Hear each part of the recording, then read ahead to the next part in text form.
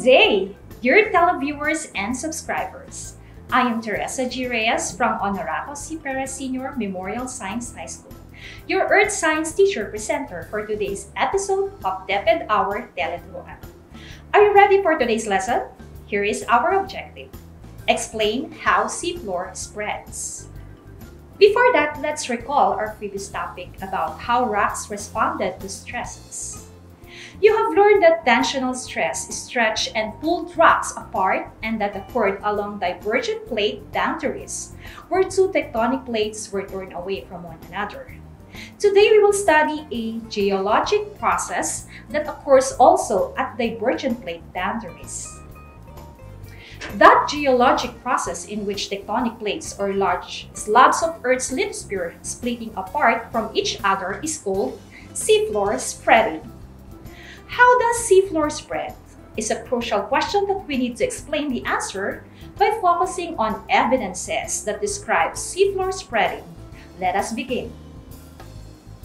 First proposed by Princeton geologist Harry Hammond Hess in the early 1960s, the seafloor spreading hypothesis suggests that basaltic magma from the mantle rises to create new ocean floor at mid-ocean ridges.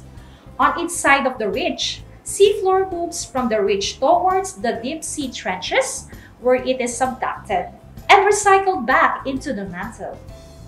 It is now generally believed that crust and part of the upper mantle are under tension at the spreading center.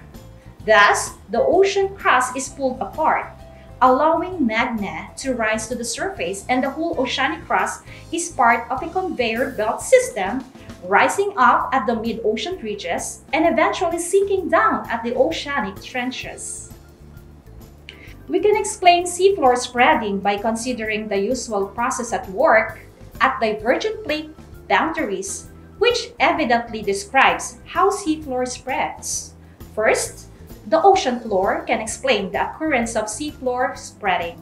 As two tectonic plates slowly separate, molten material rises up from within the mantle to fill the opening.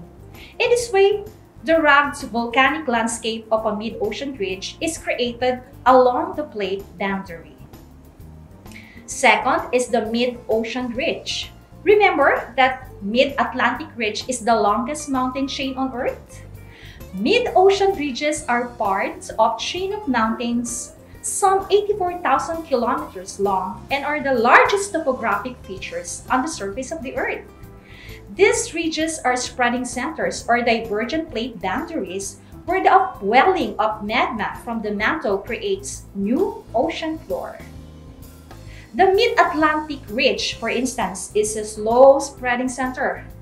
It spreads 2 to 5 centimeters every year and forms an ocean trench, whereas the East Pacific Rise is a fast-spreading center.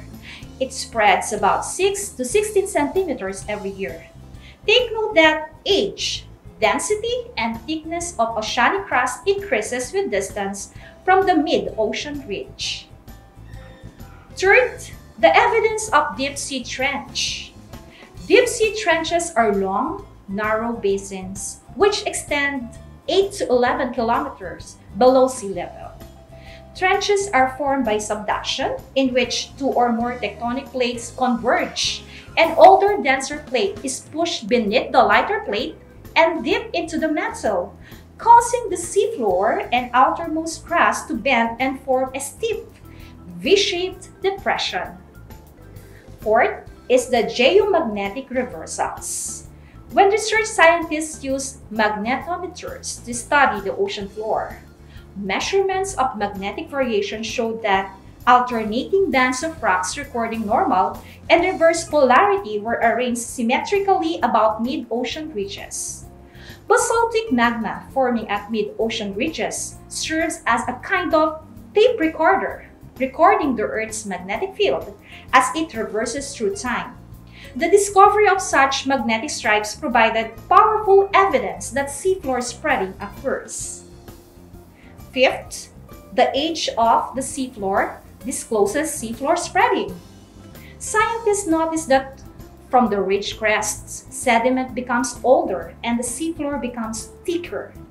Since the oldest ocean crust is so much younger than the oldest continental crust, scientists realized that something was happening to the older seafloor.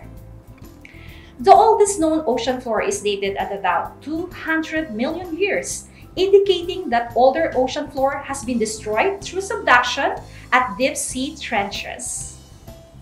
To sum up, how seafloor spreads can be explained through 1. The ocean floor. As two tectonic plates slowly separate, molten material rises up from within the mantle to fill the opening. 2. Mid-ocean ridges. These were slowly spreading ridges are the sites of tall, narrow, underwater cliffs and mountains, and rapidly spreading ridges have a much more gentle slopes. 3. Deep sea trenches are developed adjacent to subduction zones where oceanic lithosphere slides back into the mantle. 4.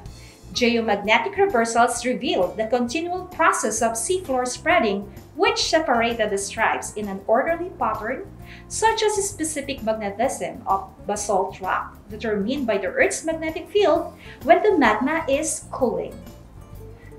5. The age of seafloor. In seafloor spreading, the youngest oceanic crust is found at the ridges, and progressively older crust is found in moving away from the ridges towards the continents. In the end, new geographic features can be created through seafloor spreading. For example, the Red Sea was created as the African plate and the Arabian plate tore away from each other.